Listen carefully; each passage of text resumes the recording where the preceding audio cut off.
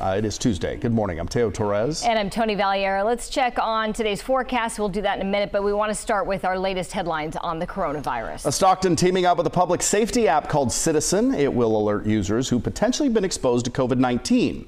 South Africa, which had one of the strictest lockdowns for 5 months, relaxed restrictions today. It comes after the country saw a decrease in new cases.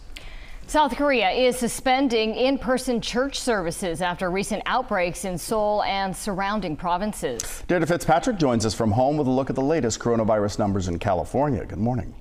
Good morning, Tony and Teo. And yes, Johns Hopkins University is reporting 10,000 new cases in California. That is, however, as hospitalizations and ICU visits have been going down. So with the new cases over the last day, California has now reported a total of 634,000 during the pandemic. 104 people across the state died from the virus since this time yesterday, and the death toll now stands at 11,000. Hospitalizations, as I mentioned, are continuing to drop. The state's Department of Health says there were fewer than 5,000 patients in the hospital Sunday.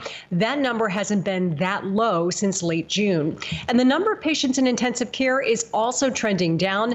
There were fewer than 1,600 people in the ICU on Sunday. That number hasn't been that low since late June. So huge improvement there. We'll continue seeing if these numbers continue going down when the state releases the latest numbers coming up a little later on today. Teo and Tony, back to you. All right, Deirdre, thank you.